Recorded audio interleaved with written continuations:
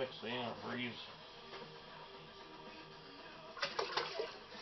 I usually mix it for 40 to 45 below, because if it happens to lose a little bit of antifreeze and somebody adds some straight water, it's still get a quart in there and still have reasonable freeze protection.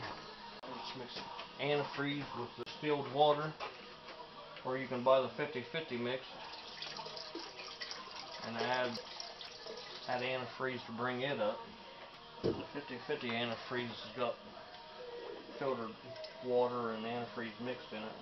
You don't really want to use tap water or surface water. I'll way past -45, like 50 below. Thin it down a little more with some distilled water. 45 below. 47, 45, somewhere in there. Good enough. Now I'm going to use a deal called an airlift.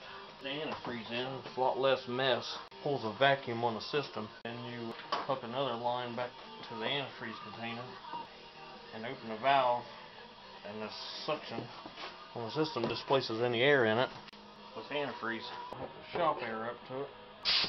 Have to plug off any holes to the system.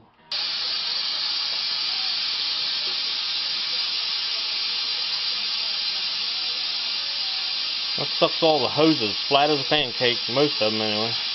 Removes all the air, and then it'll suck the antifreeze in and fill in all the suction places, leaves no air. Got no mess of antifreeze pouring it in and stuff. Hook the antifreeze up to it, open that valve and let her go. So suction getting displaced with antifreeze as it rises back to zero negative pressure.